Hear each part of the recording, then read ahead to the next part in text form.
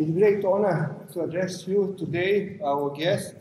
I have to say our special guest is Mrs. Meenakashi Lekhi, Minister of State for External Affairs and Culture in the Indian government.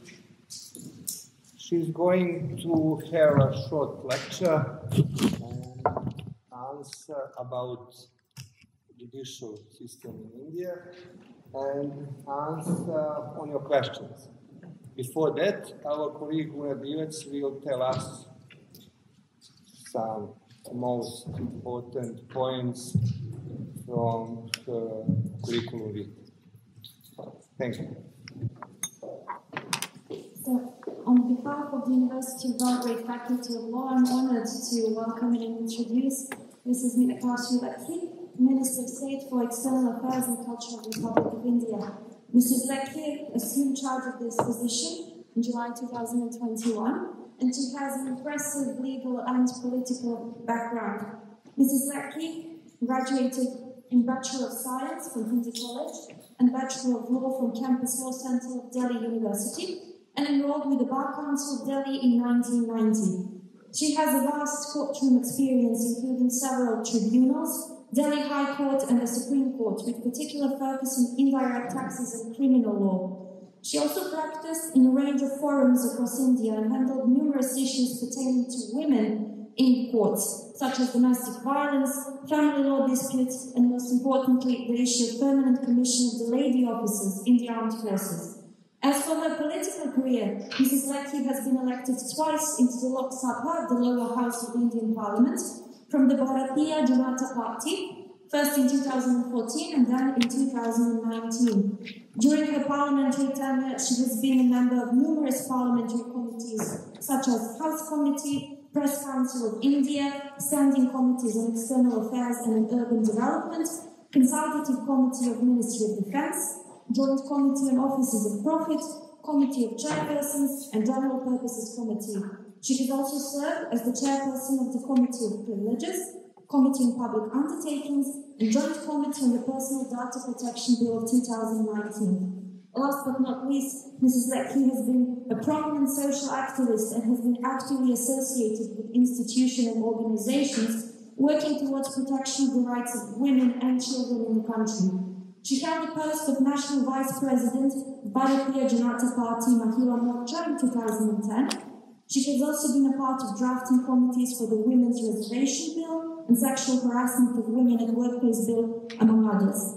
Mrs. Lekhi, now I give the floor to you, and later we will have time for a brief discussion.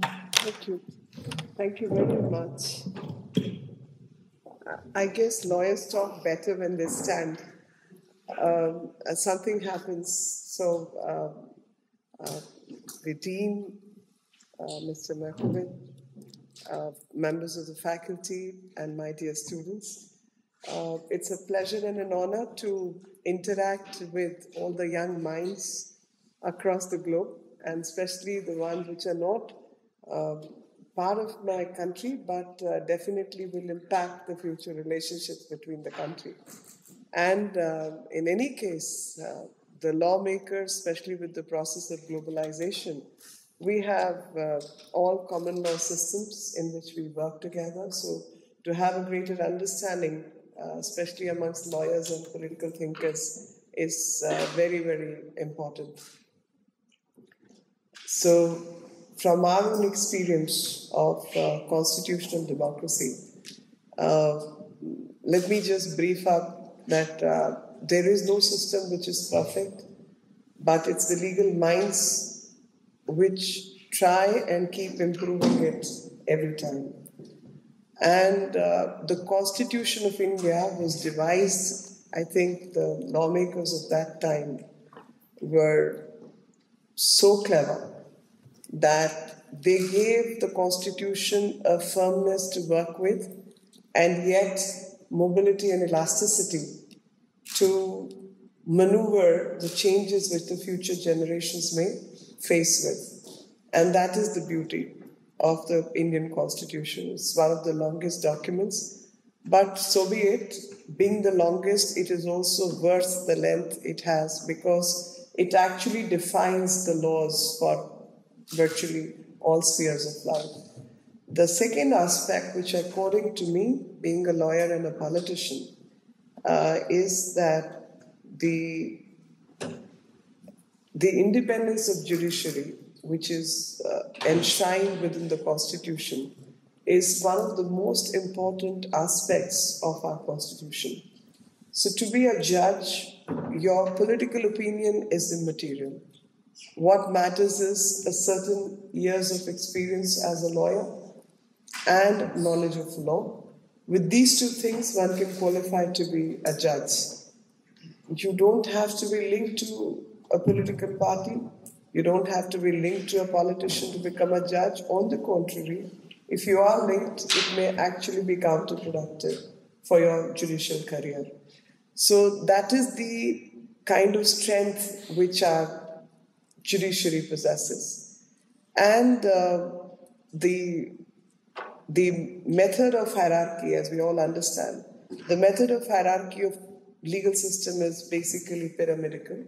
So we have some mufassil courts, magisterial courts, and above the magistrates we will have sessions and civil judges to deal with civil matters, sometimes commercial courts to deal with commercial matters, and then we have the high courts, which are of various states, and there is only one Supreme Court.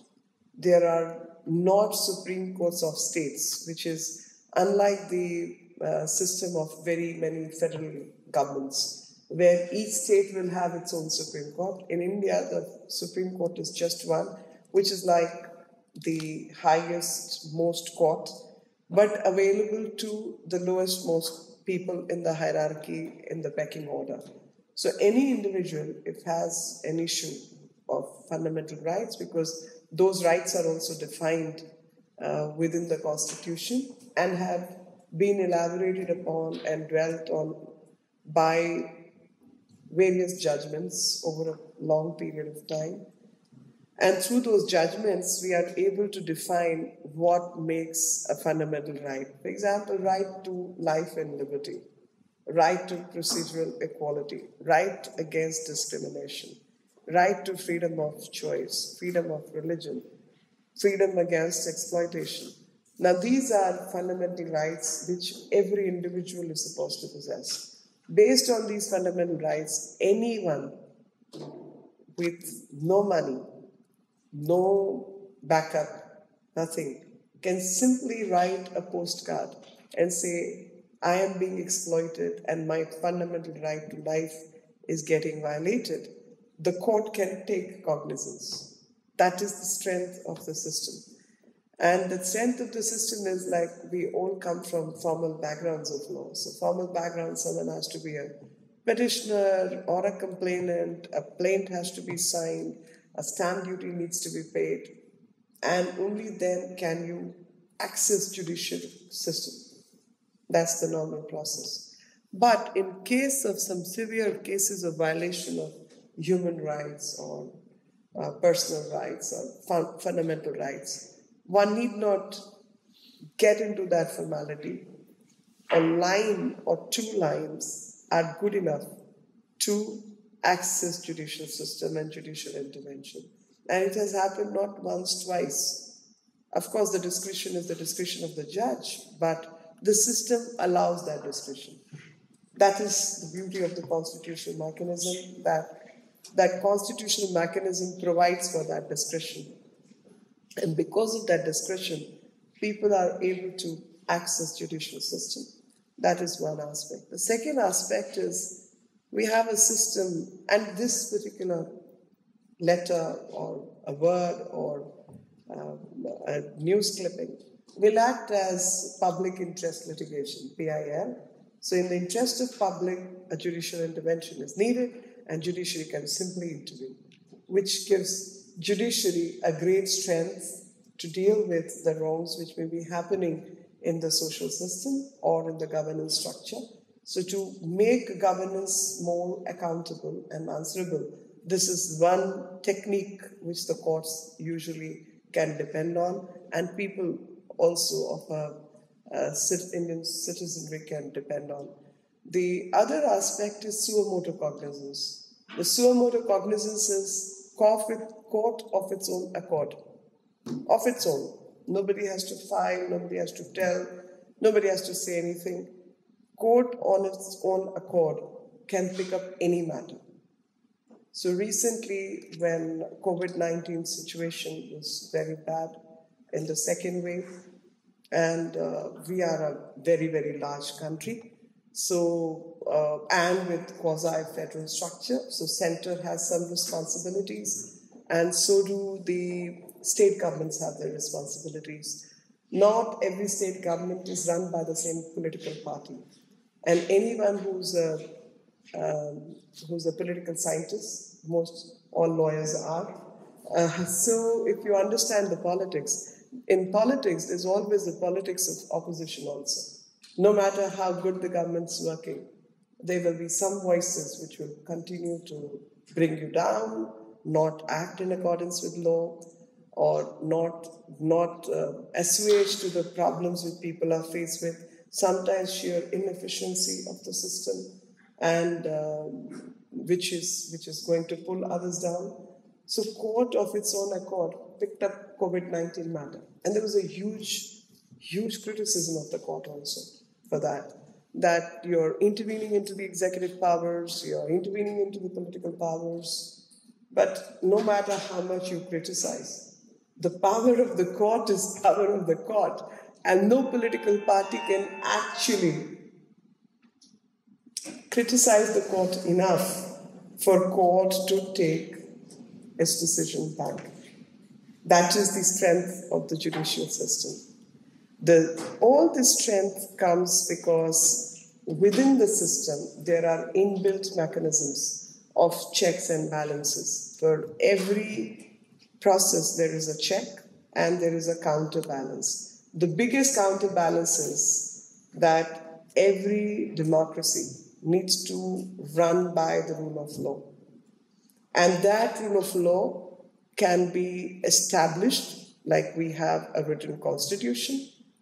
Then there has to be some authority which is going to check, which has to be independent of political interventions. So there are three limbs to government.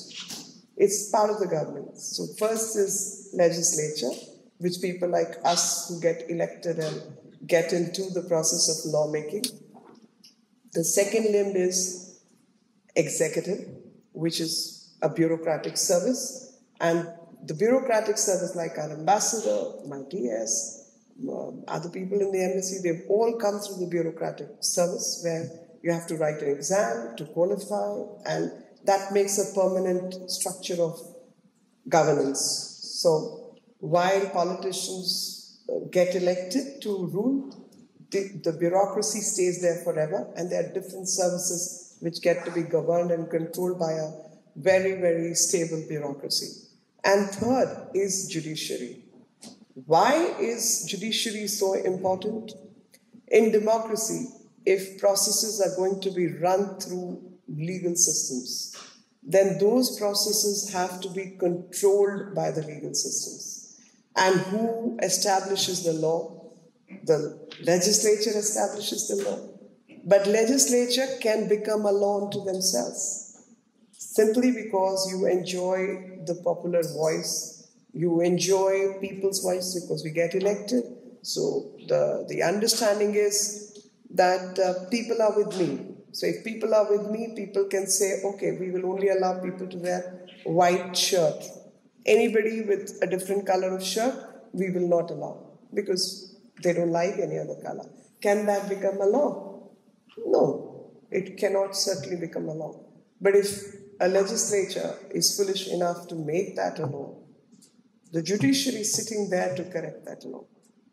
Because the constitutional framework gives every individual freedom of choice. So you have a choice to wear red, blue, black, green, unless it's part of uniform, and for a special purpose, you have to dress in a certain way. But individuals' choices need to be respected. And for respecting those individual choices, if legislature becomes a law unto themselves, the corrective process has to come from judiciary, and that is the power of independent judiciary, that it can strike down that law. Because this law is not in confirmation with the principles established by constitutional mandate. And that constitutional mandate is the freedom of choice and freedom of life. And that is how important the independence of judiciary is. And the independence of judiciary, I'm borrowing some words from James Madison, who's the constitutional maker of the United States. And he said, in our democracy, the law, the constitution, and the judiciary, basically judiciary is the most effective defensive armor. So it's an armor, but it's a defensive armor. And defensive armor to protect the constitution, the people, the country, the legislation, and the law. And that is the duty of judiciary, basically. Now imagine if judiciary, for some reason, is not allowed to do this job, or is not allowed to, or the basic function of judiciary is taken away by the process of political intervention or any such rogue mechanism. What will be the result? The result will be a chaotic society, because ultimately all of us are bound by the law, and that is what democracies are all about. It is while the government of the people, by the people, for the people. But how? How is that government supposed to function? What is it supposed to do? What each one's job, responsibility, and duty is? What each one's rights are? Now, to see to it that those rights and duties form a balance in the society and take the country forward, we definitely need a very, very strong judiciary. And to have a strong judiciary, the judicial mechanisms have to be such that they act as a police onto the police. They are policing the police. They are policing the government. They are making sure that they themselves remain bound by the law, their jurisdictions, and yet see to it that everybody else, every other organelle of the government is bound by the law. So nobody is supreme. What is supreme is the law. In fact, I have another quotation to make from our ancient system. The ancient system in India was that the king was supreme. But the king was not a monarch. The king was an elected person, more like a head of state in today's democratic methodology. But the word used was Rajan, or the king. And the king, at the time of taking the crown or taking the chair or the seat, would go forward, and before that he had to take permission from the priest. And the priest will hit the king on his head with a small baton and recite in Sanskrit. The king will say, "I am supreme." He will get a stick from the priest saying, "You're not supreme, the law is supreme." Say, "Law is supreme." So the king will say, "Okay, I bow before the supremacy of law." And that will be repeated 5 times before he could actually take the chair. So the king is made to understand that while you've been elected by the people, but you're not supreme. You may be supreme for everyone else, but law is supreme, and even you have to bow before the law. That is the rule. And that is the rule of law which we all follow today. That no president, no prime minister, no parliament, nobody is supreme. The supremacy of law is what makes these people supreme. And it's not individual power, it is the collective power of the people which throws these people up into those positions. And while these people are in those positions, they get to be governed by the law. So you can do no wrong because you yourself are bound by the law. Now, a minister may look supreme decision maker in the hierarchy of things, But is the minister supreme in the decision-making process? Answer is no. There is a hierarchy. That hierarchy is defined. That hierarchy will move a file in a certain way. The opinions will come forward, and even a minister is bound by the writings and is also bound by the subordinate legislation. There is a notification which is going to define and determine who's going to take a call, how much. So while you are there as a decision-making person, but you're not supreme. It's the collective input, and that collective input is defined by the legal mechanisms. And those legal mechanisms in turn get to be governed by the constitutional framework, and that constitutional framework needs to be implemented. No matter how good the laws are, no matter how good the regulations are, no matter how good the licensing policy is, ultimately all that needs to be implemented. Who implements that? Executive. But while implementing, are they always right? Are they always fair? Are they always following the principle of equity? Answer is no. There could be disputes. There could be problems. There could be problems of understanding one's jurisdiction. There could be problems in execution process. There could be problems in person's perception, ideology. Now, whenever those problems arise, who's going to be the arbiter? The arbiter is going to be judiciary. To see to it that the will of the people as exhibited in the Constitution, which is a written document, gets to be implemented. And if that doesn't get implemented, all that is going to be ensured by the judicial process, the judges, and those judges have the power to see to it that things get done as per the constitutional mandate. If laws are written contrary to the constitutional mandate, they can be struck down and called ultra-virus. And it can simply be declared ultra-virus, the constitution, throw them out. No parliament can implement that law. One. Second, if in execution and implementation of law there is a problem, that execution and implementation will be again dealt by the court. And the court can definitely pick that up and say, this got to be done. Otherwise, we will take you to task. And thus the courts, especially the High Court and the Supreme Court, and even trial court, they all have the power, which is the punitive power, to see to it that their judgments get implemented. And those judgments get implemented through a process. They can summon any administrative body, any judicial body, anybody else, which is in hierarchy below them, and see to it that the implementation process takes place. Now, in the absence of implementation, there is a special power which the courts exercise. That is called contempt of court.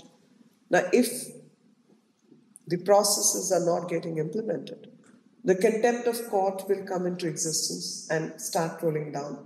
And that contempt will see to it that they can punish people who are eroding the process of legislative mechanism or judicial services or judicial or access to judicial system by people, and then take that forward. And that power of contempt of court is another supreme power which the judiciary possesses. The judiciary also has a power which is in the form of review. So how the generation of law happens is, of course, the written law in the form of a legal document, act, enactment, legislation. And legislation can also have implication in terms of notification, subordinate legislation, various formats. And those formats is one aspect of legal process. The other aspect of legal process is precedence. So there, as I said, no matter how good the laws are, they finally have to be implemented. And there are going to be conflicts in understanding and implementation process. The courts decide what does that law mean. So many a time the interpretation of courts could be include, when I say humans or when we say men, men would mean women also. That's the cause discretion, and in that discretion, men mean women. And that principle of equality applies to all. That is one interpretation. Now, with this interpretation, the literal meaning of men has changed, right? It's applying to humans, it's applying to individuals. And at times when we talk about rights, the rights have to be, the fundamental rights, for example, applied to human beings. Initially, the word written was men. We got women through improvisation process and legal interpretation, and it applies to all human beings. Now, some animal lover goes to the court and says the laws and rights apply to the dogs also. They also have a right to live, and other animals also have a right to a safe environment, and against cruelty, even they have a right. Now, technically, fundamental rights are rights of humans, okay? How do you get animals incorporated into those rights? So you need a legal mind to interpret it in a way that this is as much part of humanity to act against cruelty to animals, right? So the legal interpretation would now include the rights of animals against cruelty, which is technically, from the very beginning, a law which was meant for men. You get women included through legal interpretation. Then you get animals included as a right against cruelty. Also become part of your legislative thinking and law. So one is the legislation, the second is precedence, and third is tradition. Now all these three things combined together make the codified law. And that codification of law is what becomes the body of law. And that body of law has to be implemented by various processes in the judicial system. And in this process of judicial system, the bottommost court, so Mufassal court, the magisterial court, will see to what the body of law on a particular subject says and is flowing from High Court. The High Court itself is bound by the law passed by the Supreme Court. But in case Supreme Court wants to change its opinion, so that power of review lies with the Supreme Court to change its opinion that at a certain point the thinking was in a certain way, and that thinking over a period of time has changed and evolved, and today this thinking means this. The power of review rests with the Supreme Court. That is the power of review. Now, being a large country as we are, the arbitral, so one is the arbitrariness of processes, something which is completely looked down upon.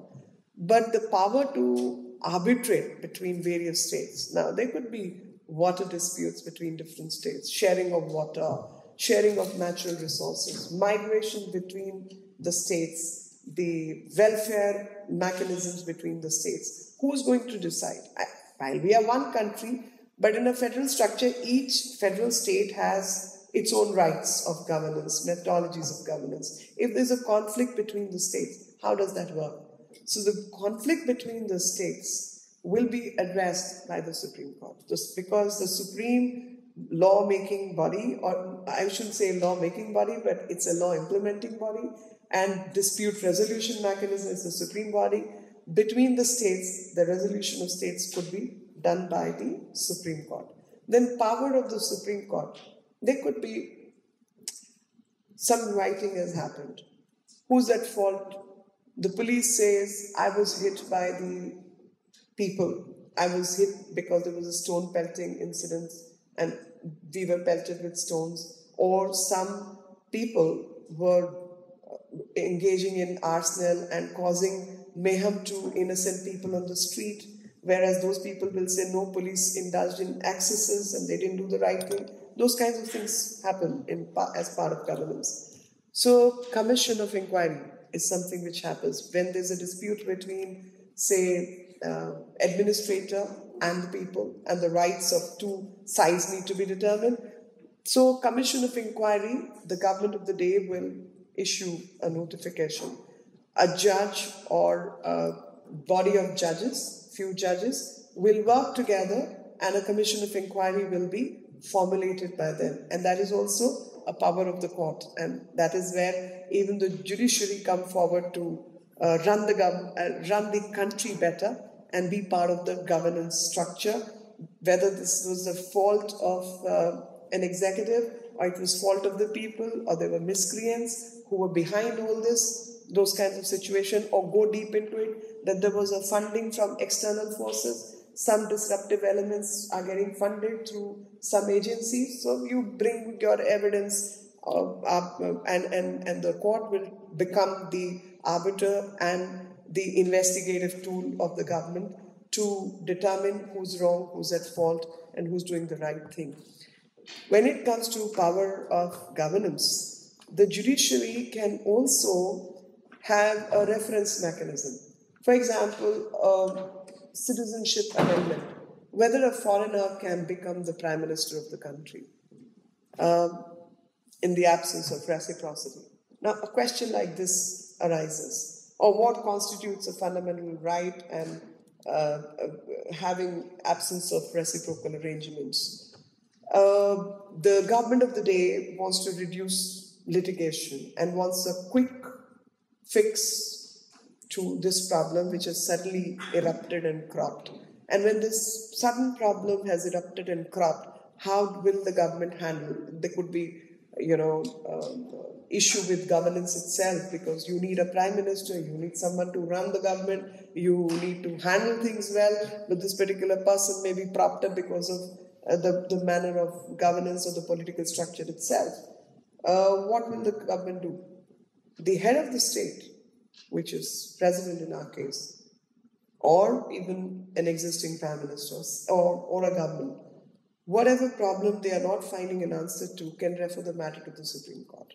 And they can say, okay, you take a call. Is this legally right? Is this legally wrong? Does the Constitution allow? Is this a violation of citizenship right? How do we go about it? What does the law say? How the international law, domestic law, the constitutional system operate? Give us an opinion. Now the beauty is the court can refuse to intervene at times. Court can say, sorry, you handle it. We don't want to handle a political situation, not our job. The second thing is the court can come up with an opinion, and court can definitely pass an order.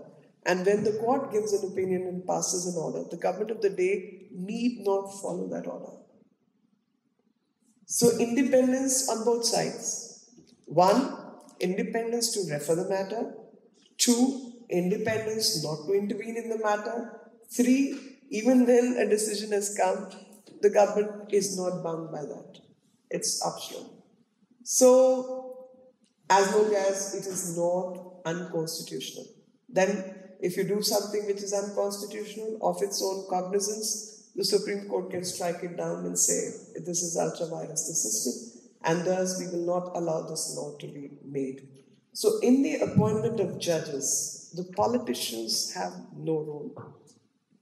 We are more or less like a post office, signing authorities.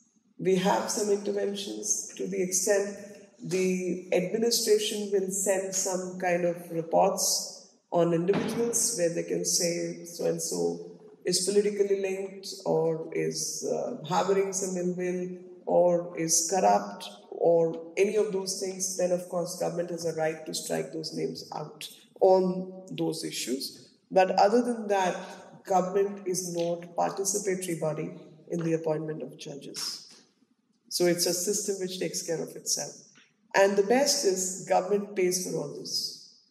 So the funding finance as a corpus mechanism goes through those central funds or the state funds in case of law judiciary.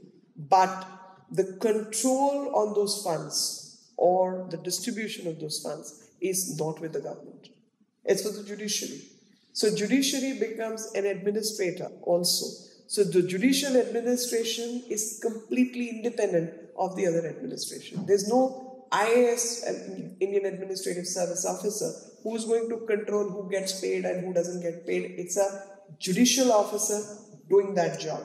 And that is what determines the independence of judiciary. So appointment, finance, while the government of India will fund that body, but government of India will have no say on how the money gets to be spent. The entire financial administrative control remains with the judiciary itself, which acts like an independent limb of the government. When it comes to issues like, so this is by and large what the judicial system does, but I will also, I'm sure everyone here sitting in this audience is aware that the main function of the judiciary is to dispense justice. And dispense justice to who? People who are aggrieved. And people who are aggrieved, that dispensation of justice needs to happen how? Through rule of law. Now there could be civil disputes, child custody cases, guardianship, somebody has died, his estate, her estate needs to be taken care of, estate, intestate rights, execution of will, execution of trust. The trust deeds need to be made, seeing to it that all this is done in a just manner. Those are regular features of any judicial system. Even in monarchical systems, this is the job of the judges, and judges do all this. Criminal cases, somebody has assaulted someone, raped someone, molested someone, murdered some people. So those are criminal offenses for which you need a judge to decide the quantum of punishment or even the guiltiness, whether someone's guilty or not guilty, also needs to be adjudicated upon. So personal disputes and criminal offenses, as per the rule of that particular country, penal code and the civil code will decide the regulation, and the judges will implement that those punishments or implement the document itself in terms of the law of the land. But the main function of judiciary in a democratic setup especially is to work like a watchdog, to work like a hawk, that the processes of governance are accountable, transparent, free of corruption, and the law as determined by the forefathers of the country are followed to fulfill that dream of independence. And that is what makes judiciary so important in a democratic country, because judiciary becomes the soul of the people, and that soul job is to protect the soul of the nation and allow no tarnish to come to it. And that can only happen once structurally we construct a judiciary which is independent from those phrases and above corruption, above the issues of governance, and see to it that good governance is the rule.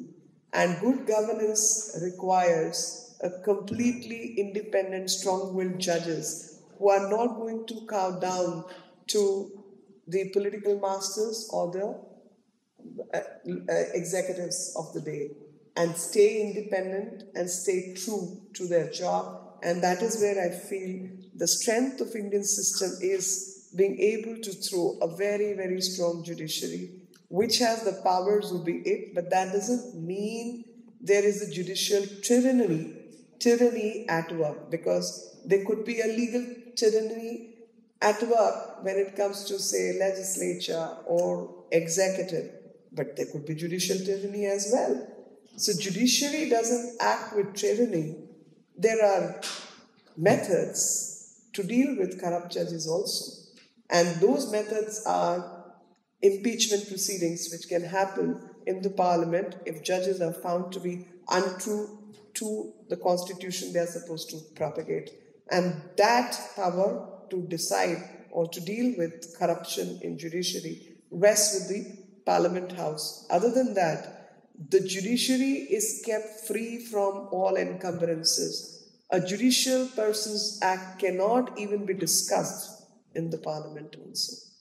And the floor of the House, you can criticize the judgment but not the judge.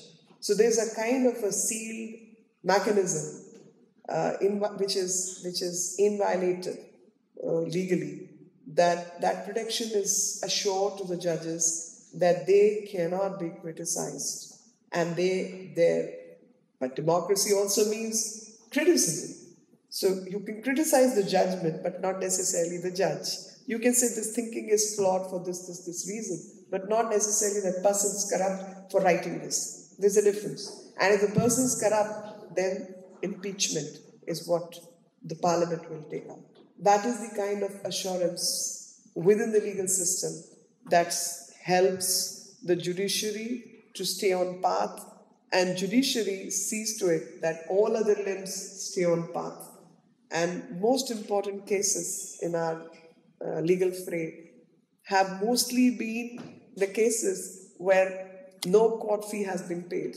Those are public interest litigation, the rights of women, the rights of deprived classes. So sometimes politicians do get into this problem of hyper-judicial activism, which we all kind of tend to look down upon. But ultimately, all this balances out, and it's all for the good of the country. A bit of a tension between judiciary, legislature, and executive, I think, is necessary for the well-being of the system and independence of the system.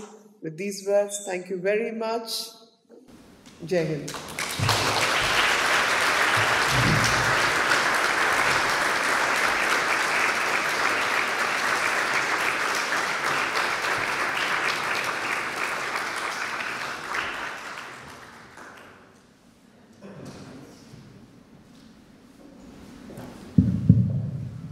Thank you, Mrs. Lekhi. I would like to open up the discussion. We may have time for maybe 2 questions. Martin, please bring the microphone. Oh, just 2 questions, yes. So if there are there any questions, please? Did I exceed my time? I was not keeping a watch. Sorry. They all want me to continue. I'm so sorry. No, it happens when you're in a flow, you kind of. Also, online participants are free to ask the questions in the chat box, and I will read it out loud. So there is one question. To bring it up.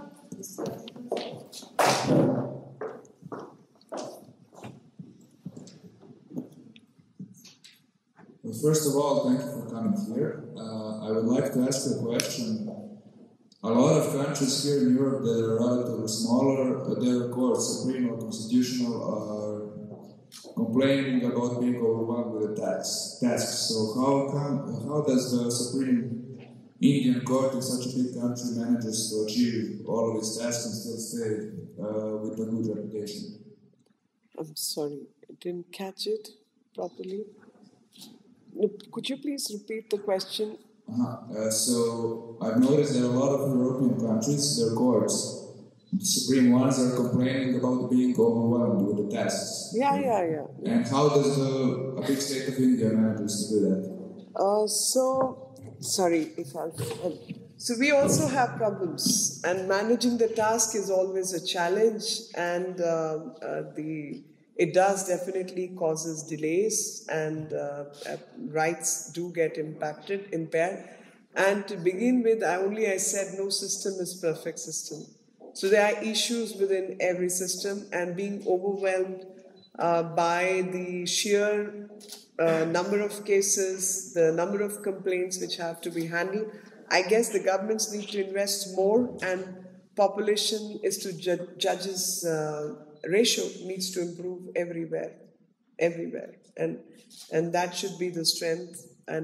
But even the richest of the rich countries are not perfect when it comes to legal systems. The delays may be less, but then there are faults within the system of a different nature. So I guess that's the job of democracy, to see to it that more investment is made into judicial system for the well-being of society, because disputes need to be resolved quickly and as early as possible. Anyone else? So, yeah, please. There's a gentleman at the back.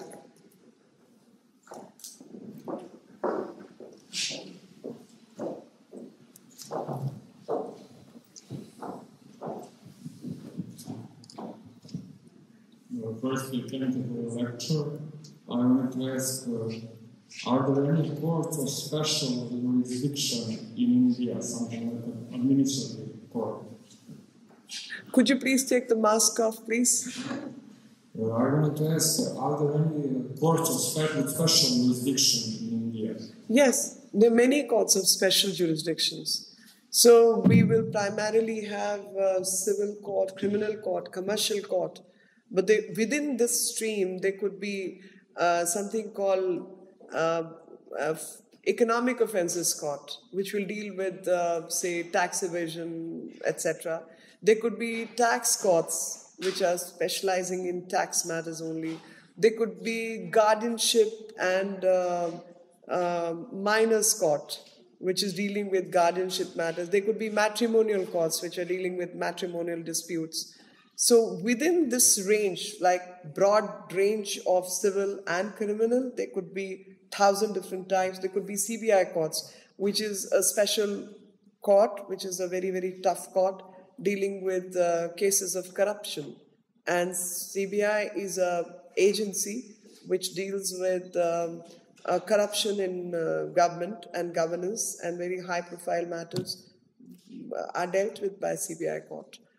Enforcement Directorate and FERA courts, which is dealing with external tax evasion, say import duties or sending the money out of the country and all that. So they go to special court. So there's a multiplicity of courts within the broad parameter of civil, criminal, and if you really want to divide it, you could make it into commercial and tax matters. And of course, appellate courts. Now, from the very, very basic court, depending on the nature of offense or the amount of money involved, from the basic trial court, the matter has to go in appeal. And that appellate court, there could be one appeal, depending on, again, the nature of amount in case of civil court, or nature of punishment in case of punitive court.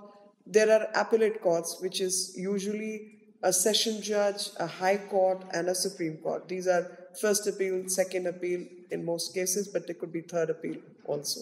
So these are, this is how the hierarchical system is set up within the country. Thank you. Thank you very much. Thank you. Thank you.